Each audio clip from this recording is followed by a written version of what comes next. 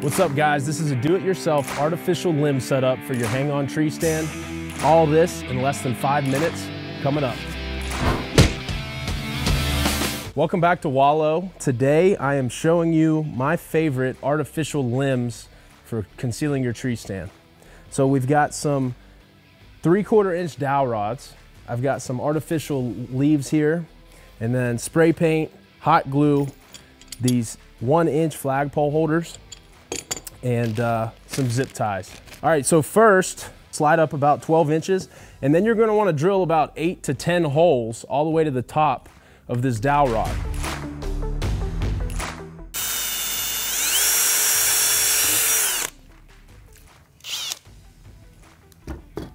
Now, we're gonna check and make sure these holes are drilled properly.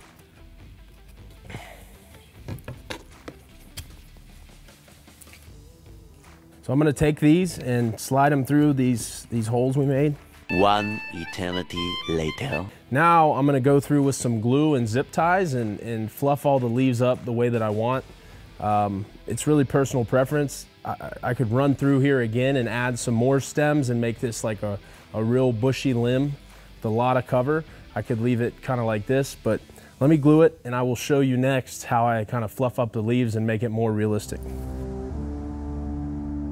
Now what I'll do is I'll take some spray paint. I don't have a particular color I like to use, but I try to dumb down some of these bright colors. We've got the artificial limb spray painted, glued. After you spray paint it, you're not gonna wanna take it in the woods right away, especially if it's October, November. Keep this thing out of the woods for a few days, let it air out. I would leave it outside.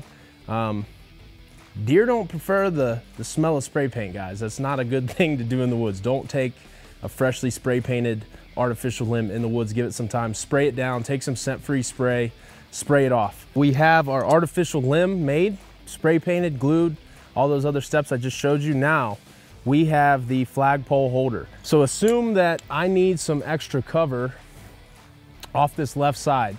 So I'm gonna set up where I shoot. I'm right-handed, so a lot of my shots are off the left side of the tree.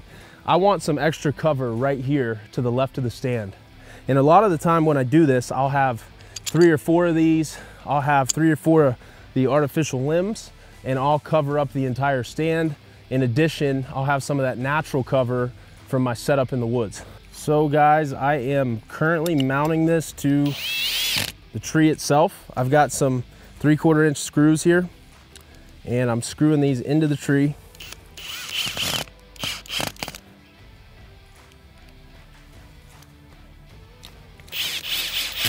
All right, so that's screwed into the tree.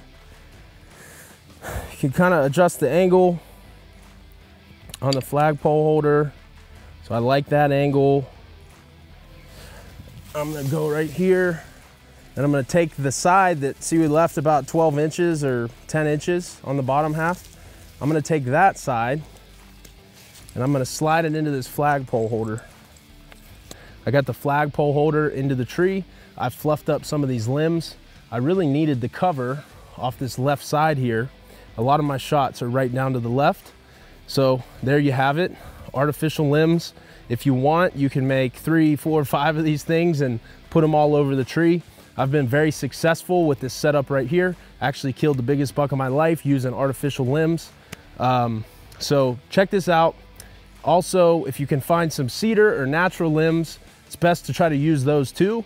Get as much cover as you can around these hang-on stands. They also make some canvas that you can try to use. I find that it works better on ladder stands and blinds and stuff like that. Hang-on stands, to me, this is the best approach, these artificial limbs. So try this out. All the links are below. If you enjoyed the video, please subscribe, check us out next time, and throw some comments below. Let us know you liked the video and some other ideas, some other videos you might want to see. Thanks for watching. I'm Brody, and this is Wahlow.